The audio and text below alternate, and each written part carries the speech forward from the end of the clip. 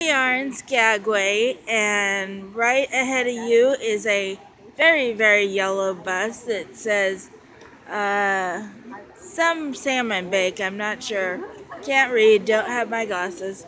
Anyways, we are waiting for the train right now to go on the White Hills train through Skagway, and John is getting us sodas so he can stretch his muscles. And my leg, after 3 days, feels like it's gonna fall off, so I'm saving it for later. Anyways, you can see the nose of our ship and shuttle buses and people going by.